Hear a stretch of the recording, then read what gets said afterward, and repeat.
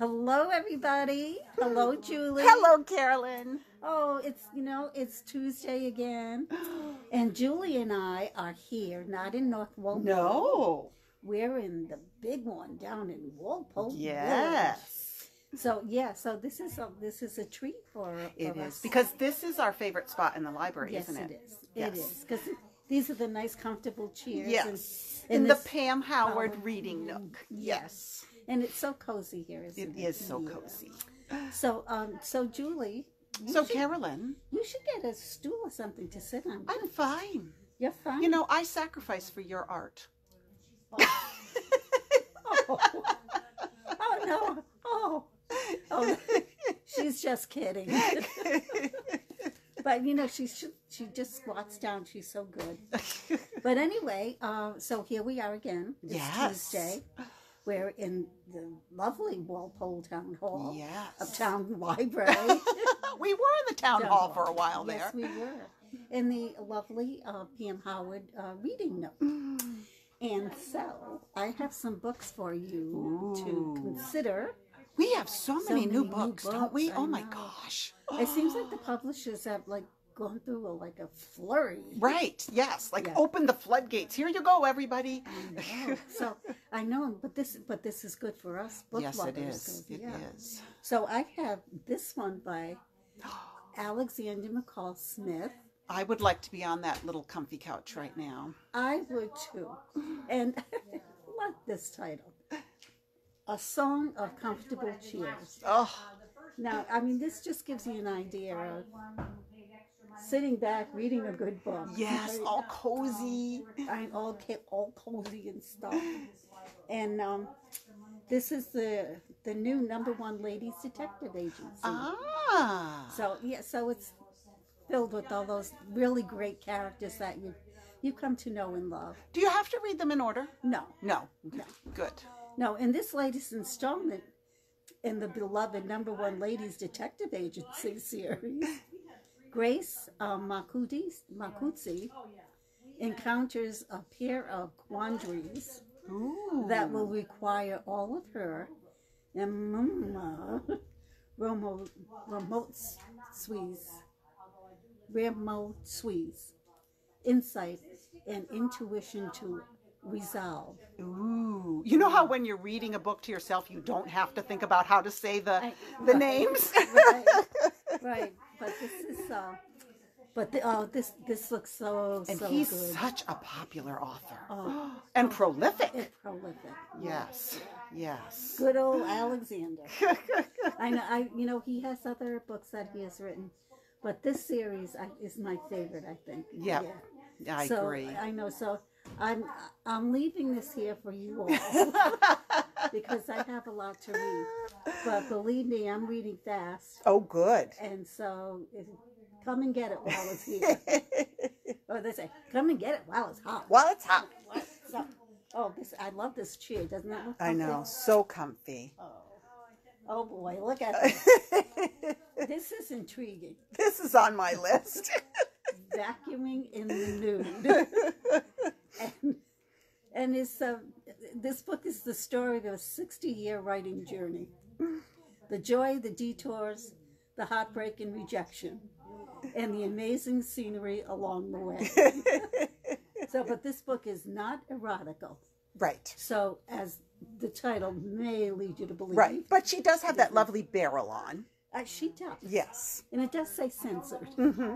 And I'm curious because I noticed it says it's by Peggy Rao with a foreword by Mike Rowe, who does that show Dirty Jobs. I wonder if she's somehow related to him. I wonder. Yes. Yeah, and he does those commercials too for. Yes. Peggy has been writing all her adult life. In fact, she doesn't know how not to write. Ooh. How nice. Yeah. Even through years of constant rejection from publishing houses. But between her tenacity and the encouragement of her family, Peggy's breakthrough finally came at the age of 80. Oh, dear. I wonder if it's his mother. Yeah. Oh. Yeah. Does it say in the back of the book? You know how sometimes it says about the author on that back? No, flip it. There we go. Does it say? She lives in Baltimore. She has a husband, John. She's raised 3 sons. Both of them. I bet it's her son. He's her son. That's kind of a name that's yes. not very. Anyway, I just love it. I think that book just looks hysterical. Right. It really does. It really does. Well, this is reviewed by Mike Rowe. Right. So I'll bet that's her son. I bet it is her son. Yeah, she's been writing all of her adult life. And she doesn't know how not to write. Even through those years of constant rejection. But Peggy's breakthrough finally came at age 80. Yep, sounds like a good breakthrough for me. So, Vacuuming in the Nude is most likely her funniest prose to date, as she shares her journey of attending myriad writers' conferences and honing her ability to see humor in everyday situations. From her family's beloved dog, Shim, who thrives on piles of fresh, warm manure. Oh! Dogs eat the weirdest things. From the horse pasture to vacationing in a sweltering beach with mosquitoes the size of dune buggies. This is yes, it looks very funny. Very funny. And yes, and I think you should come and get it. Because this is on my list. My list too. Yes. Oh, and it's on Julie's list. Yes. So. I was the one who suggested we get it. Well, good for you, Miss because Julie. Who doesn't want to get a book called Vacuuming in the Nude? I know, I love it. Here's one of my favorite ones. They're all my favorite. But this Scott's Turo's latest, and it's called Suspect. Ooh. A thriller. Oh my gosh. Oh, it looks really.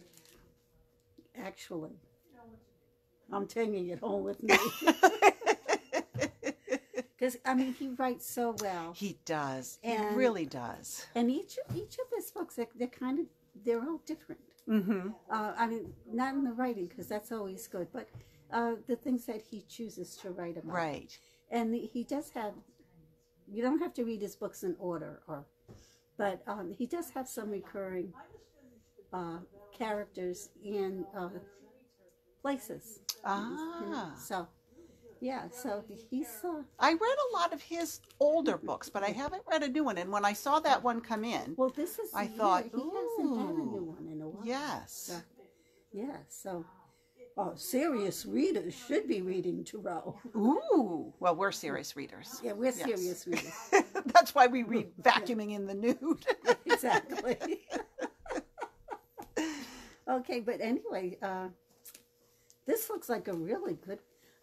I'm sorry, folks. I'm taking this home with me today. But you're a fast reader. It'll be back in no time.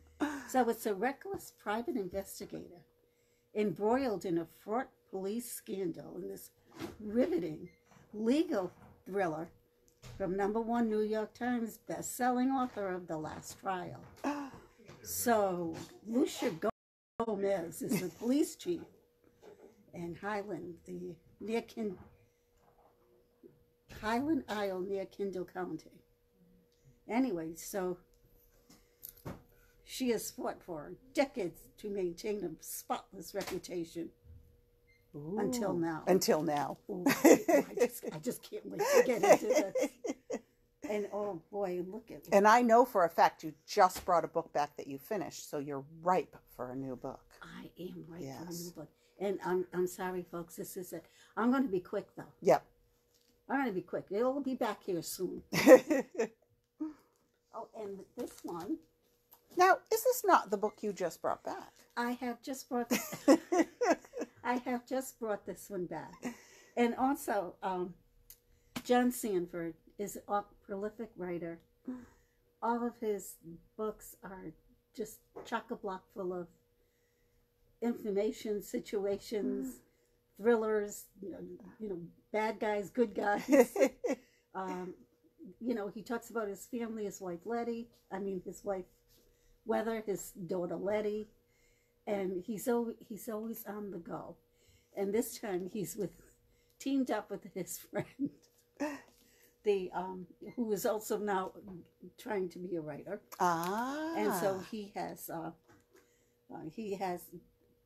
submitted a book for publication, and so this is really good. I mean, it's really a thriller, and he's also teamed up with Virgil, another one of his really nice characters. I thought when I saw the cover, I thought, wait a minute, I thought Virgil Flowers did his own thing, but now he's put them together. Yes.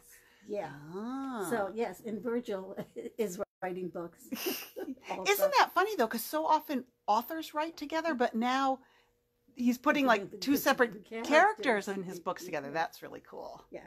So this I just finished it. It's a spellbinder. So true to the it's Tuesday. You got that book on Saturday. That's true. That tells you what a good book it is. Exactly. And so typical John Sean, full of action, full of adventure, and quite frankly, some really sharp observations of the world as we know it. Oh, how nice! So yeah, and look at him; he's a handsome dude. Yes. So actually, this is a good one. This won't stay on the shelf long. Yep. So. We actually have 2 copies. That's how good it is. Wow. Yes. That says a lot. Mm-hmm. Yep. Don't be dropping that book. No. And my oldie but goodie this week also is a great author, Dennis LaHaye. Yes. Oh. And this is his first really big hit book. It was the first book of his I read. Well, Mystic River. Yeah. Because it's just over the line in Boston. That's right. And so made into a really nice movie. They did. They did do a good job on the movie. Yes, they did a good job on the movie. But if you have not read this before, it's an excellent read. Mm-hmm. If you have read it before, it's worth a second look.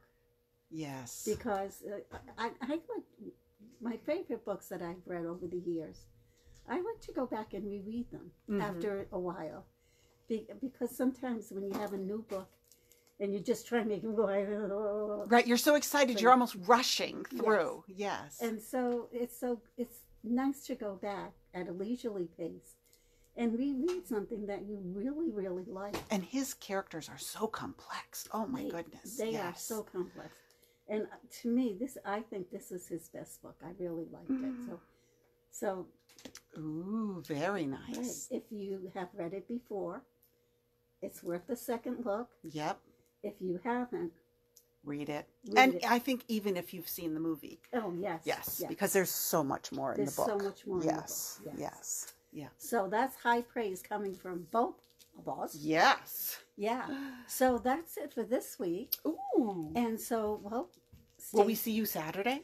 Yes, Saturday is Sneak Peek Saturday. And so I'm going to be reading the first page of a brand new book to whet your appetite, to come in and get some good reads. Sounds good to me. So you'll have to, I'm not going to tell you what I'm going to read. I know. I've given up asking because you never tell us. You make us wait. That's right. I want you to tune in. Right. Well, that's it for this week. So thank you, Julie. Thank you, Carolyn. Okay, you be good. Come see us next Tuesday. We'll be here. Bye. Bye.